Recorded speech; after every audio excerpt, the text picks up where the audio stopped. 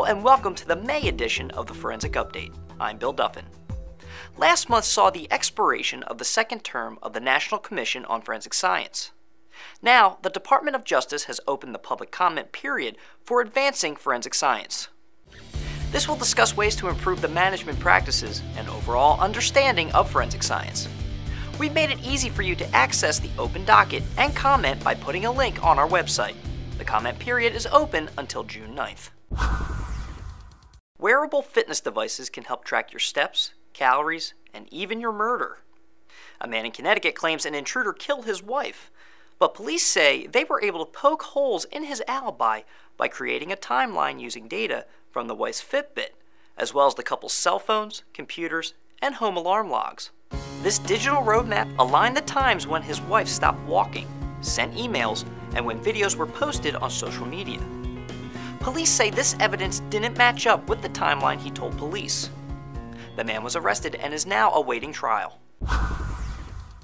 Technology is always evolving, and methods to collect vital information for investigations are evolving right along with it. Cellbrite, a mobile forensics company, has been working to create the Textilizer. The goal is to help officers determine if a driver was distracted at the time of a crash. This device can create a report of the last activities and timestamps on a phone. The company says this information can be obtained without a warrant, comparing it to a breathalyzer test. The device is still in development, but lawmakers in New York, New Jersey, Tennessee, and Chicago are all considering legislation to allow collections of this type. To understand more about what would make the Textilizer different than other mobile forensic devices, we talked with NFSTC expert Ricky Ruckman. Well, in the States now, the police officers need a warrant to get into the phone. Under this warrant, they can only get the specific information that they were searching for. Anything that falls outside of that warrant, you don't have the right to look at that information. But with the beta version of the Textilizer software, you wouldn't need a warrant because you're not getting access to the data on the phone. You're just getting access to whether or not the person using the phone was texting at that time.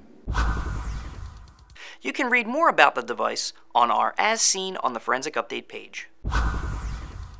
There's still time to support this year's ROTC cadet class. This July, 12 cadets will fall in at our Largo headquarters for an intense 2-week internship. From DNA to digital evidence, the future leaders of our nation's military will be immersed in a growing sector of our nation's armed forces, biometric intelligence. Find out how you can support the 2017 class on our website. That's it for this edition of the Forensic Update.